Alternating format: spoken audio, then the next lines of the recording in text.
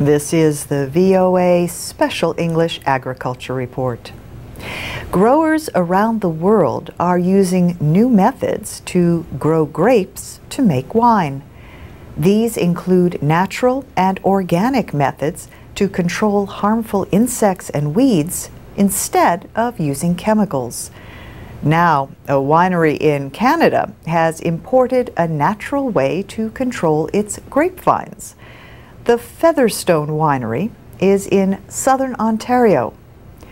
It has 8 hectares of perfect rows of grapevines. The vines, like other plants, need to be pruned every year.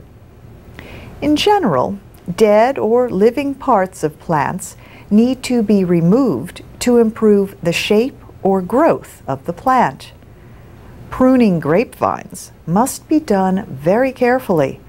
Only a targeted area of leaves is removed from the lower part of the vines to help the grapes grow better. But at the Featherstone Winery, no man or machine does the pruning. Instead, the job is done by 40 cute little woolly lambs. David Johnson owns the vineyard. He says he learned about using lambs while visiting wineries in New Zealand. Mr. Johnson says the young lambs are perfectly designed to do the job.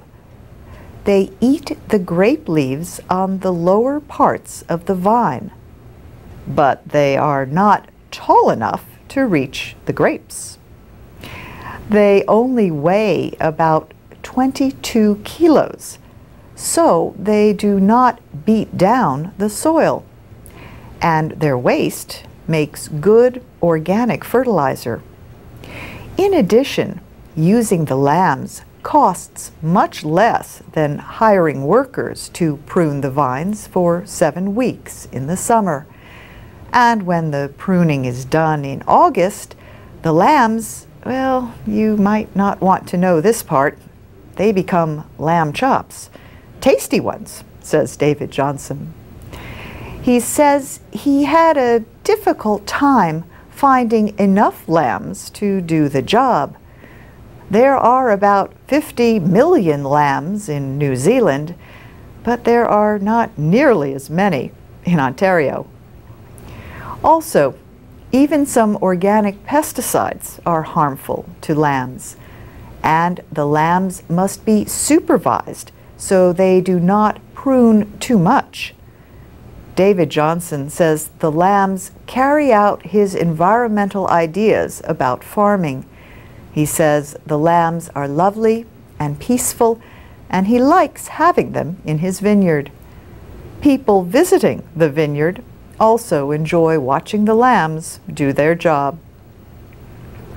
And that's the VOA Special English Agriculture Report. It was produced by Joyce Kryzak with support from the Park Foundation and the Gaylord and Dorothy Donnelly Foundation. You can hear more stories and subscribe to the daily podcast at environmentreport.org. And you can find more of our agriculture reports at voaspecialenglish.com.